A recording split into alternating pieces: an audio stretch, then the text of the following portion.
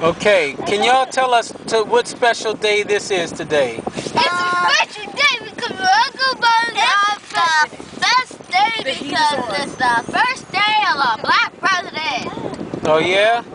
Well, what does that mean to you?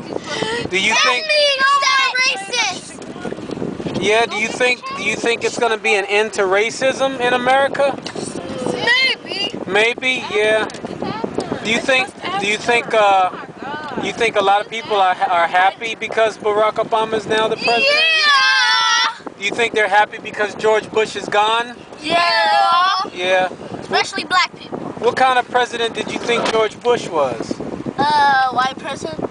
I mean, yeah, we know that, but was he? You think he was a good president or not so good? Not so good. Okay. Well, what do you think Obama's gonna do when? He's gonna be good and try to fight for people and fight for homeless people and be good and stand up for his rights and tell people to stop being racist and pick up a love and hope. Okay.